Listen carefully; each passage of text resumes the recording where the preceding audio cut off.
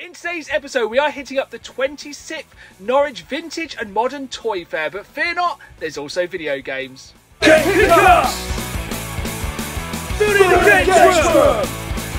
Run tricks! Now again, folks, and welcome back to another video, and that's right, today we are back on the hunt for vintage and modern toys here at my local toy fair in the fine city of Norwich. And here's the thing, most of the time when I go to these kind of toy fairs, I'm not really looking for anything in particular, but this time a recent Facebook Marketplace pickup has made me look for one specific item.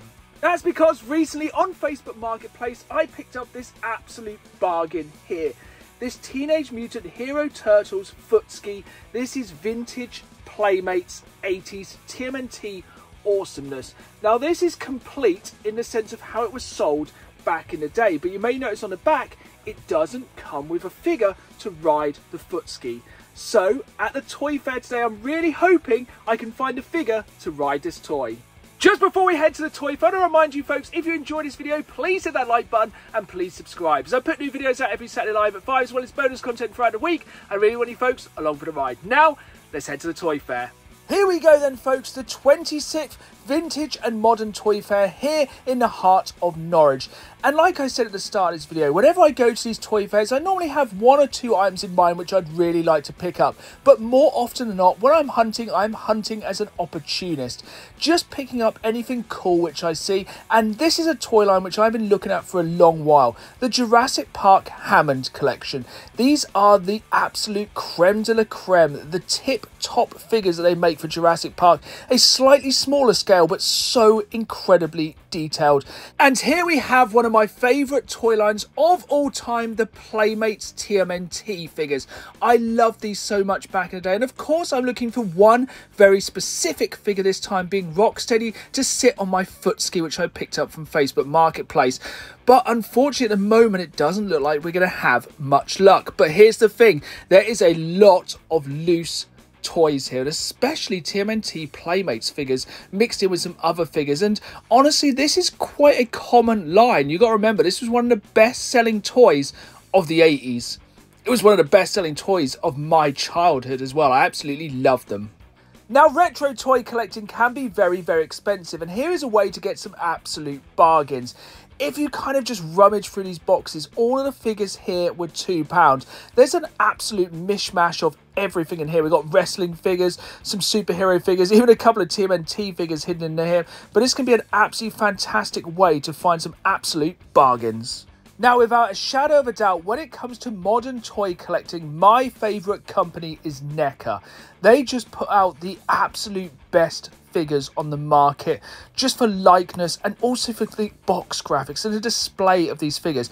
I am a mostly CIB toy collector, and I do prefer having a full plastic kind of display piece like you can see here on the Turtles in Time, the Bebop and Rocksteady, but I do also kind of like these ones where you can open up and see more details. It just allows it to have more artwork. Some absolutely fantastic NECA pieces here, brilliant stuff. But as well as retro and modern toys, there are also video games, and for £5 I could not pass up on this boxed and complete Mega Drive game. I've never heard of this game, Green Dog the Beach Surfer Dude, but honestly, on the artwork alone, this is worth picking up, and for a complete Mega Drive game at a market, a bargain. Of course, at any video game or toy market you will go to around the country, there is going to be a plethora of Funko items. I actually kind of like these ones inside soda bottles and kind of drinks cans. I think these are kind of cool, kind of different. I do find it a bit weird. A lot of these are kind of blind buys. I'm not really a big fan of blind buys, but honestly, if you're a pop collector, there is no better place to be. Now, here is something, once again, which isn't everyone's cup of tea, but I really like these Tiger Electronic handheld games. Yes, they play pretty rubbish, but the iconography of these, I always have some of the best IPs. Like, you can see there was a Terminator one. Now, these were pretty good prices, about 35 quid, but I did decide to pass. Because, honestly, while I'm here, I'm mainly looking for figures. And one of the best ways to pick up cheap vintage figures is picking up these loose figures. You can see here, there was a massive amount of Masters of the Universe figures. They were all £7 loose. Which, when you're thinking about it, for 40 5-year-old toys, to be able to pick it up for that price is an absolute bargain. We have some absolute bargains here as well. These boxed and complete Game Boy games in really, really nice condition. Obviously, you're going to be paying quite a high price for Pokemon Yellow, that goes without saying. But there are also some cheap bangers here. I do regret not picking this one up, Game Boy Gallery 5 games in 1.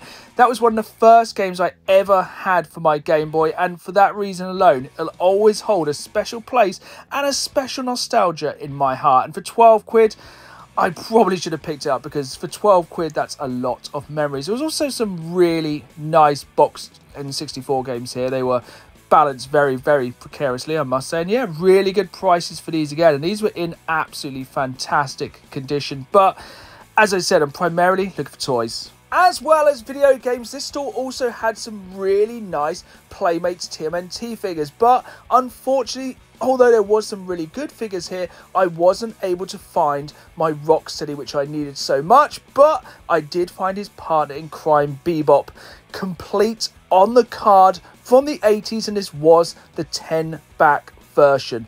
A very, very nice figure here, but honestly, primarily when it comes to TMNT Playmates figures, I'm going for loose, so I did pass on it. But it was a really, really nice figure, and yeah, some good stuff here. Carrying on around the toy fair, and without a doubt, when you go to any toy fair, the line you're going to see the most of is Star Wars, and it seems especially like kind of 90s onwards Star Wars. There just seems to be an absolute flooded market of these figures, but I don't know, I'm just glad I'm not a Star Wars collector. I would run out of room. But one thing I do always have room for is PlayStation 1 games. I had a good flick through these, but unfortunately there wasn't really anything I needed here for the collection.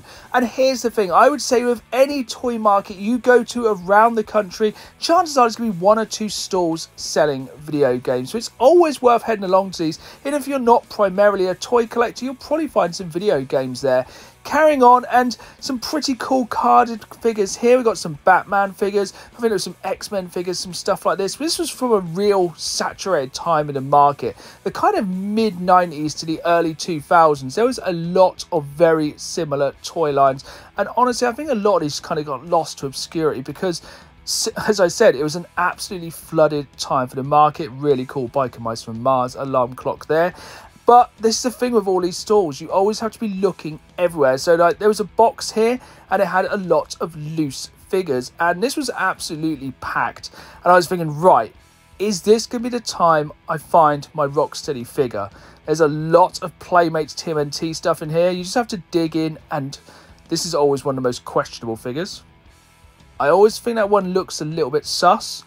One of the strangest Bebop figures I think they made. They made some very strange TMNT figures. When you kind of strayed into like the Series 5 or 6, those figures, there were some very, very peculiar ones. I always loved the kind of Genghis Frog figures. They were super cool.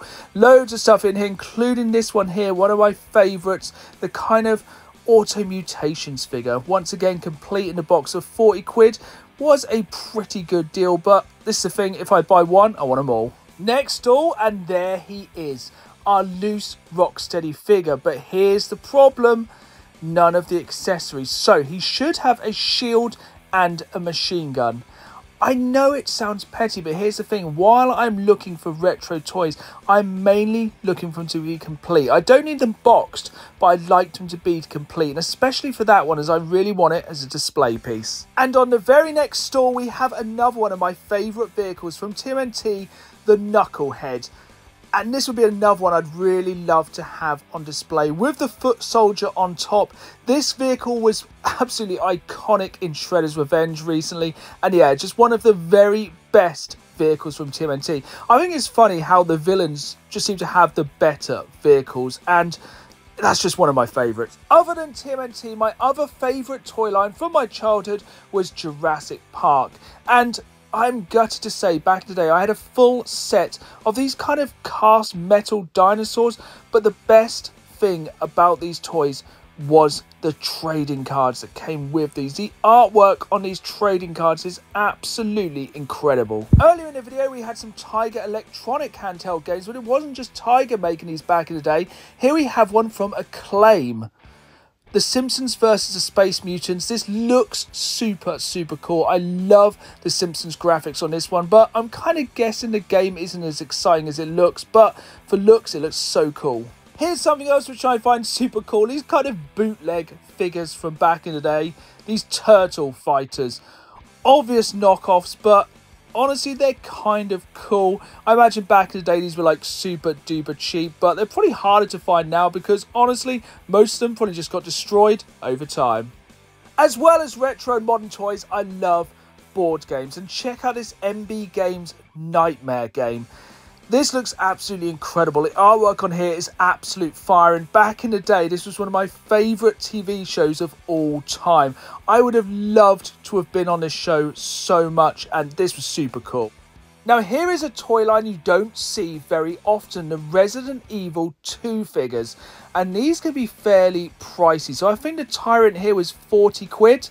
Because honestly, I don't think they've made very many of these. And here we have Claire Redfield and a zombie. Really cool. I absolutely love the Resident Evil game series. Resident Evil 2 is one of my favourite games of all time. And honestly, if I could have got a bit of a deal on these and got them a little bit cheaper, I'd have definitely picked these up. Especially as they had like multiple versions of the Tyrant, which is just super cool. On the next store, they had some amiibos, and while I do have a few of these in my collection, I don't really collect them hardcore, but this one was very tempting. Bayonetta, one of my favourite characters, one of my favourite franchises of recent years. That one was very tempting, but if I do collect amiibos, I mainly aim for boxed copies. Like I said earlier, you can find video games at these retro toy markets, and here we had a pretty good selection of loose SNES games. Now we're coming to the end of the toy market, but also on this store they had another one of my favourite toy franchises of the 90s, the Kenner Aliens figures. And this is a really weird toy franchise because of course the movie was aimed at adults, but there was one toy from this line I always wanted in the 90s, the Power Loader, and unfortunately I did pass this time as it wasn't complete and it didn't have the correct figure, being Ripley. But stick around for the pickups as I do have an absolutely incredible Aliens related pickup from a viewer of the channel. Now let's take it back to the games room for the pickups. Here we are then, back in the games room from the 26th Vintage and Modern Toy Fair here in the fine city of Norwich. And while it was an absolutely amazing event, I don't have many pickups from there because honestly it was just nothing that really tickled my fancy, and unfortunately I wasn't able to find a figure which I was missing for my foot ski, but fingers crossed I can find that in the future. But we do have a couple of pickups to go through, including a very special delivery from a viewer of the channel. We only have one pickup from the Norwich Toy Market this time, and it's this Mega Drive game right here, Green Dog the Beached Surfer Dude. And here's the thing, this was just £5. It is boxed to complete, even though it does have the Genesis manual and cartridge, but for £5 for a Mega Drive game in 2024, I just couldn't say no. And even better, this one isn't sold by CEX, so being able to add it to the collection is a real bonus. Now, the seller who owned this stall also owns a shop just down the road in Kings Lynn, Retro Records and Toys. So if you're ever in the area, pay them a visit. He had some awesome stuff on his stall, and keep those eyes peeled as I think in the future I'll be paying them a visit. Keeping on the theme of vintage and modern toys, in this package we have an absolutely incredible action figure box set which I needed to add to my collection. So when a viewer of the channel reached out and said he had this for sale, I had to grab it. But before we jump into this box, I want to give a massive shout out to Rob. We talk most days. He watches all the videos. We've done loads of trades. He's donated for the collection. He is an absolute VIP member of the channel. And a massive shout out to his son Lucas. They watch the videos every week, and honestly, it blows me away when I hear about fathers and sons, mothers and daughters watching the channel. It really warms my heart. So thank you, Rob, and thank you, Lucas. Without further ado, let's jump into this one. As soon as Rob said he had this item for sale, I knew I had to grab it. This is a thing of absolute beauty, and even better, Rob has actually put some bonus items in this box. So let's jump into this one first. Let's jump into this smaller package first, and straight off we have a copy of Alleyway for the Nintendo Game Boy, an absolutely iconic game for the system which I'm sorely missing from my collection. To thank you, Rob, for this one. Next up, Rob, much like myself, is a massive TMNT fan, and he has included a DVD of One of the series I've never watched because honestly it looks terrifying, Ninja Turtles: The Next Mutation.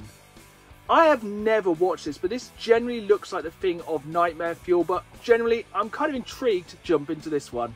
Also hiding in the bottom of this box, we have something which I really appreciate: vegan snacks. If anyone ever sends me anything, please feel free to include any vegan snacks in here. They really keep me going when I'm out on my road trips. Let's jump into the main event then. So this was the item that Rob had for sale, which I knew I had to pick up, and you will see why as soon as I open this. So as I said in the video, I'm a massive fan of the old school Kenner Aliens figures, and this is a modern Alien versus Predator figure box set. And just look at the artwork on this one. This is a thing of absolute beauty. This is going to look incredible on the shelves, and just look at it. This is what I love. You can display it in the box, and also if you open up the front flap here, you can see the figures in there, and also that SNES kind of stylization on the box. This is a thing of absolute beauty. I love the Aliens figures. I've never played this SNES game. I've seen playthroughs on YouTube, but never played it myself. It is a super expensive game, but at least this is some way I can own something for that incredible game franchise. So massive shout out once again to Rob and his son Lucas. This is an absolute thing of beauty, and this is what I love about toy collecting. It just gives you nostalgia. Even though this is a brand new figure, it still has that retro feel and that kind of throwback to the glory days of the SNES, and it just lets me experience this game, because honestly, if you look how much this game is on CX, it will make your eyes water. It's a game that I have to play it somewhere, and hopefully I can play this in some kind of emulation form, but this figure, it just takes my breath away. There we have it then, folks. That was the 26th Norwich Vintage and Modern Toy Fair. And much like the video game fairs we have all around the UK, I'm looking to travel as much as possible over the course of 2024. So please let me know in the comments down below any toy fairs in your local area. And who knows, I might be taking a road trip there very soon. I hope you've enjoyed this video. If you did, hit that like button, subscribe. And as always, keep playing the game. See y'all soon.